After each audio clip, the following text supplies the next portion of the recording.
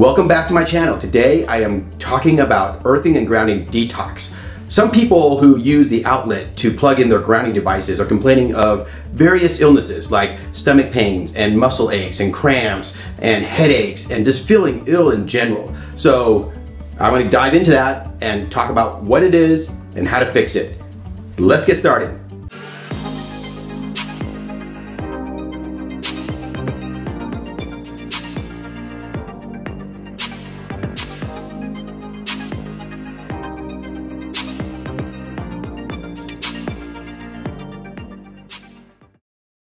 So for those who are new to earthing and grounding, please visit this video over here and watch my video where I go through 13 research papers that explains the benefits of earthing and grounding and also the scientific basis of why earthing and grounding heals. And if you're also interested, join the Facebook group where I'm an admin. We have now 45,000 people in that group and it's growing about 200 people a week. And so the link is right down here as well as in the video description.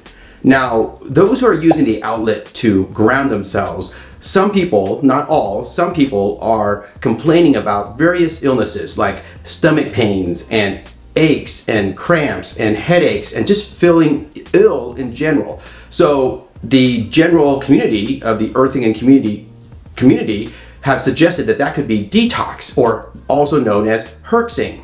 Well, I really don't think it's detox. Being a doctor, I'm listening to people's complaints and it sounds like electricity toxicity or EMF toxicity, because the reason why we're earthing and grounding in the first place is to counter the body voltage alternating currents that are occurring in our bodies due to the EMFs around us. So when we earth and ground ourselves, we actually eliminate or lessen those alternating currents in the body, and we feel better because of doing so.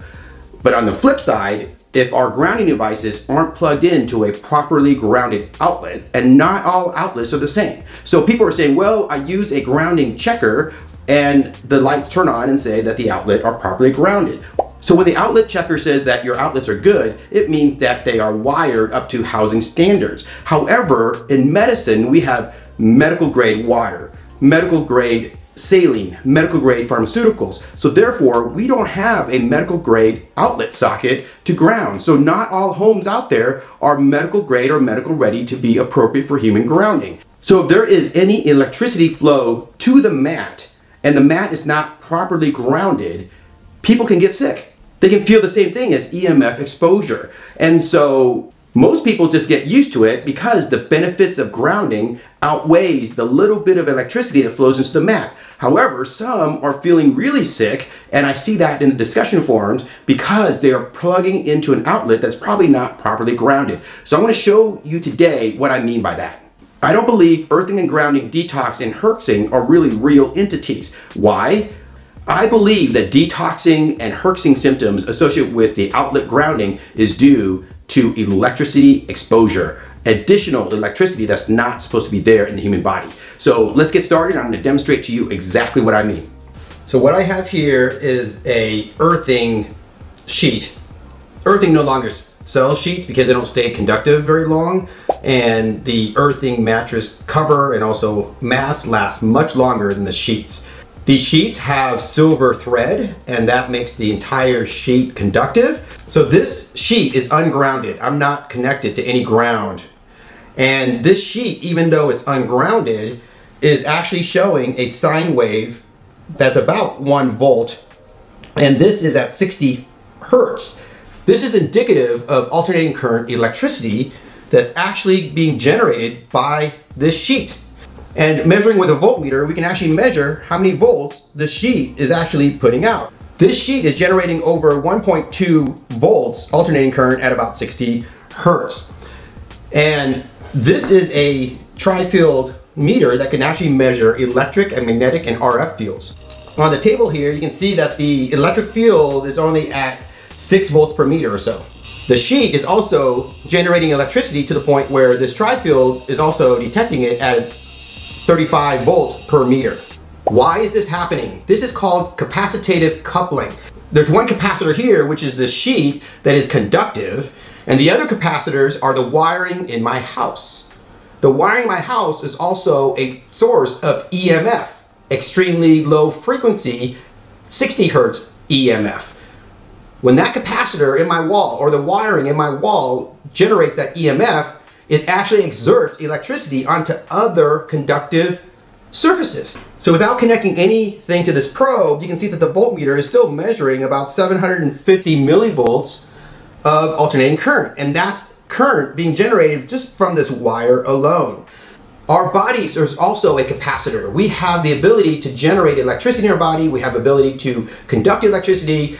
It is actually a capacitor that actually in an electromagnetic field will actually generate alternating current. Now the thing with extremely low frequency EMF that is at 50 to 60 hertz, which is typically electrical power, those types of currents at those types of frequency, 50 to 60 hertz, is penetrating. It actually can go into deep tissue, into your body, and generate currents within your body.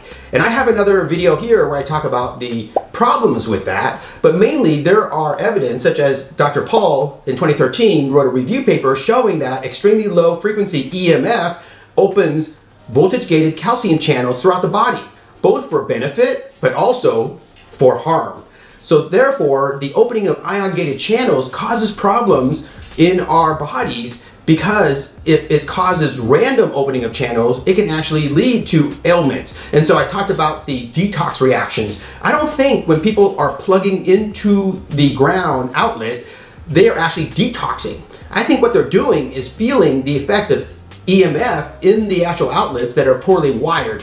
Now, it's interesting is that we have a master electrician, a former master electrician in our Facebook group. His name is Roy Cook, and I've been talking to him. He's inspected over 4,000 homes in his lifetime, and he says up to 50% of those homes are not wired correctly. So therefore, if your home or your outlet that you're plugging into is not wired to human standard for human grounding, which is no such thing. But in medicine, we have standards, right? We have medical grade water, we have medical grade pharmaceuticals, but we also need medical grade grounding. That basically this type of stray electricity can actually be harmful. So for example, if your grounding sheet or mat is not properly grounded, it's actually going to induce more electricity onto your body. So my body voltage ungrounded is about 4.7 volts, 60 hertz alternating current. When I put my hand on an ungrounded mat like this, it jumps up to 5.3 volts. So therefore, an improperly grounded or an ungrounded mat or sheet or product will actually raise alternating current in your body. Alternating currents are not normal currents. Your body doesn't want it there, and that is probably why people are having problems with symptoms such as headaches, fatigue, muscle ache, abdominal cramps, insomnia, and heart palpitations. What I'm going to show you now is that if you properly ground an earthing mat or sheet, it will actually dissipate the electricity that's being generated through this capacitive coupling. So this cord is grounded to the outlet over here, and you can see as I put that on, the sine wave here disappears. The voltage on this sheet now goes down to about 47 millivolts. So let's see what happens to my body voltage when I actually touch a grounded sheet. My body voltage is over 4 volts alternating current. I touched the grounded sheet, so I'm down to about 500 millivolts. Now if I lay here and I get my hands all sweaty and moist, you can see that my conductance in my skin actually decreases, because skin conductance is anywhere from like 1,000 ohms for something that's moist and sweaty to 100,000 ohms, which is something that is dry. And my skin's fairly dry right now because of the winter. But if you notice that as I'm sitting here, the voltage continues to decrease as heat and moisture is building up between the skin and the sheet itself. And these sheets lose their conductivity over time. This sheet's like several years old. So look what happens when I touch this directly. I get better grounding. So when I touch the metal lead, it goes down to about 200 millivolts. So this sheet has actually lost some conductivity, and I wouldn't recommend using it for grounding for the very reasons that I talked about. So therefore, if you're using an earthing product or a grounding product that causes you to have symptoms and you don't get used to them, meaning that you have those problems and in a few days they don't go away, stop using your product. Take your mat, take your sheet off your bed, because that's also generating electrical current through this capacitive coupling. Use a grounding rod and put it into the earth and run the wire into your house, and don't ground from the outlet, but ground from the rod.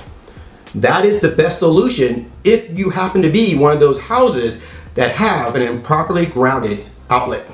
People have also been asking me about how to shield against Wi-Fi and 5G and those higher frequency. Well, 5G runs at 5 gigahertz at very high frequency EMF.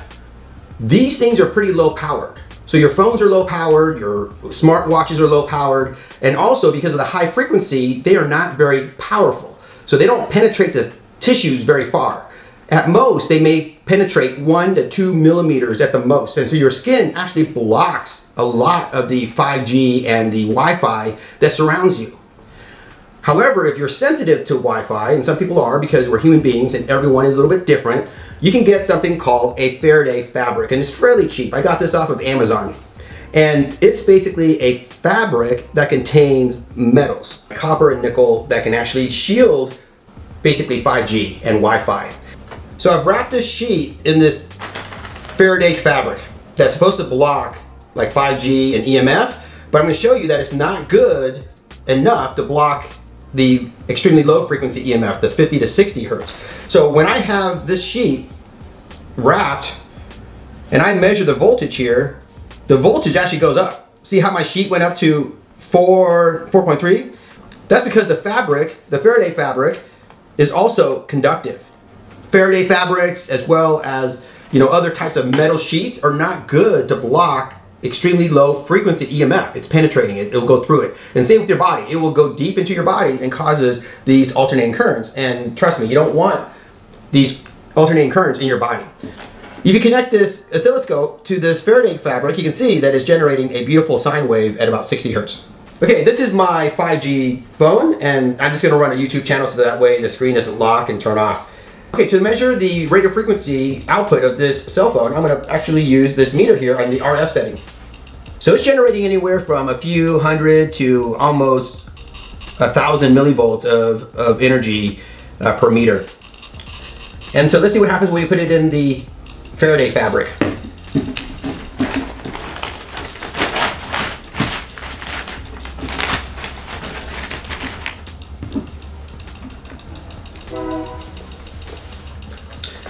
All right, you can see that it goes down to basically almost zero. So Faraday fabric is actually good to block like 5G. So if you want to get this fabric, you can actually make purses or line your purses, basically create a barrier so that you can actually block 5G and Wi-Fi if you desire. But like I said, 5G, because of high frequencies, only penetrates the skin maybe 1 to 2 millimeters. Here are the take-home messages today. First, a improperly grounded or not grounded earthing mat or sheet or device will actually induce electricity onto the human body and actually potentially making that person more ill. 2, you have to make sure your outlets are properly grounded beyond just the outlet checker. What I suggest is to get a grounding stake and comparing the body voltage drop that you achieve with the outside stake versus your outlet. If both are equivalent, then you can probably make the assumption that the outlets are properly grounded for human grounding. 3, the grounding main of an apartment complex or a house, those things are shared by all the appliances throughout the house. So therefore, if you have appliances, or in the apartment building that you're living in have appliances that are leaking electricity or shorting basically electricity into the ground, that electricity could actually travel to your mat. The manufacturers of these earthing devices put a 100 ohm resistor into the mat for that reason and for safety reasons, so that people don't get shocked or get too much electricity. However, if there's constant electrical shorts going into the mat itself, it's probably going to make the person sick and not feel very good. So therefore, 4, if you continue to feel ill using an outlet ground for your grounding device, stop immediately. Take the grounding sheet, get the grounding mat off your bed, and don't use it until you order the stake and the cable to connect your grounding devices to the earth outside. If you have found that this video is helpful, please like, share, and comment. Also, remember to subscribe so that you get my future videos. Until next time, have a great day.